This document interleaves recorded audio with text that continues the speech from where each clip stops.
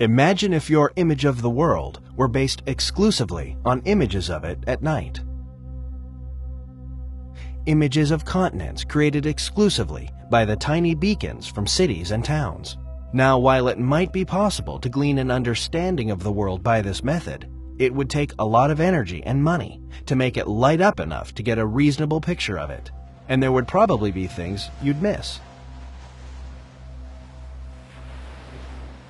However, this is, in fact, how we sequence human DNA today, by making it light up.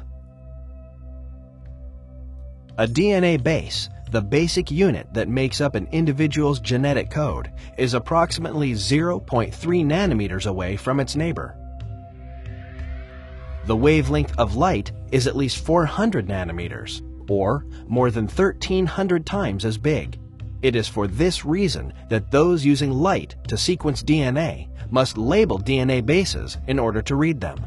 This labeling makes sequencing expensive, slow, and prone to error. Imagine if there were a different way. Imagine if we were able to sequence DNA without having to make it light up. We'd save a lot of money and energy, and we might even see things that we would have missed otherwise. Instead of using light, NABsys is developing a method of sequencing DNA electronically. Electronic sequencing promises to be extremely cost-efficient, fast, and accurate. It is what will allow DNA sequencing to move out of the research lab and into clinical practice. Right now, we treat cancer based on the organ of origin, the stage, how advanced it is, and the grade, basically what it looks like under a microscope. From experience, oncologists try to determine whether a given tumor is likely to respond to one kind of chemotherapy or to another. However, in too many cases, this approach does not work. Too often, there's an initial response followed by a point where the tumor is thought to develop resistance to the treatment. Some cells which respond to one type of chemotherapy are destroyed, leaving behind those that are resistant to that therapy.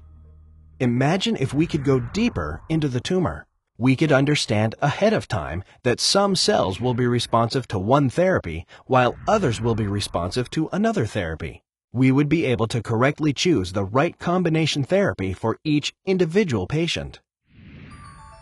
Imagine if we could know ahead of time which diseases we are at greatest risk for, which medicines to take to help prevent them, and which medicines to avoid because they would have made us sicker. This is the promise of personalized medicine. This is the promise of electronic DNA sequencing. This is the promise of NABsys.